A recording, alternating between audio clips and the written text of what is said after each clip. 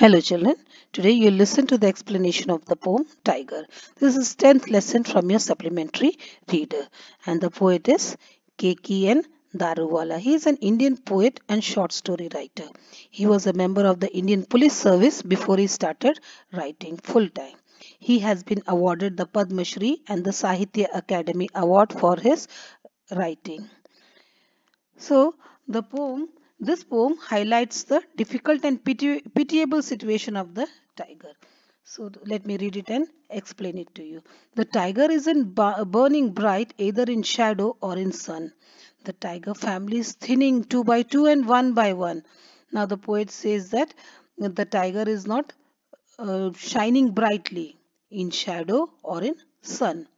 Okay, so because the tiger's population is coming down two by two, one by one, the population is coming down. So in these lines, the poet draws our attention to the dwindling number of tigers. The tiger isn't burning bright in the forests of the night or in the wilderness of the day. We need to understand his plight. Next, the poet says that the tiger is not shining brightly in the forest during night time or in the wilderness during daytime. So we have to understand the pitiable situation of the tiger. The father Sheru is missing now. Sheru has been shot and skinned. Poachers ground his bones to powder for some Chinese medicine.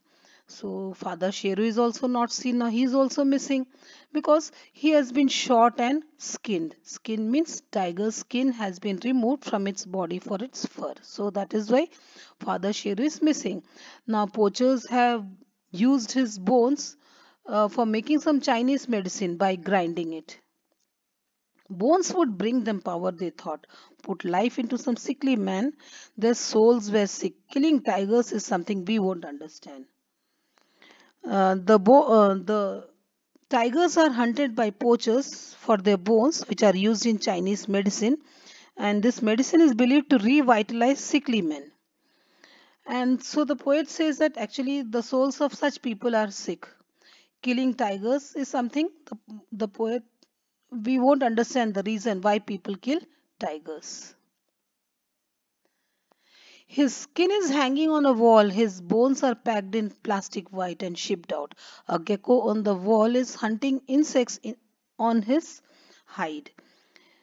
Next, the bones are powdered and shipped out in plastic, and the skin is hung on the wall as an ornamental piece. The pitiable condition of tiger is shown with references to the gecko which crawls on the skin in search of insects. Once jungles trembled at his roar, tree tops flew up, birds disappeared, monkeys screamed, what an uproar! Now geckos nibble on his hair. The tiger in the forest was like a king. Other animals were afraid of him. His roar made the animals tremble in fear. Monkeys screamed and birds chirped and flew away. But all these things happened in the past because in the present, geckos nibble at the ears on the ears of the tiger skin. Lord God had stamped upon his skin in equal stripes both night and dawn. His black and gold won't shimmer now. Boar hunter, forest king, he's gone. God had created the tiger on as a beautiful beast with gold and black stripes representing dawn and night. But the gold no longer shines, and the king of the forest, who feasted on boars, is hunted down by humans and is near extinction. So this is the explanation of the poem.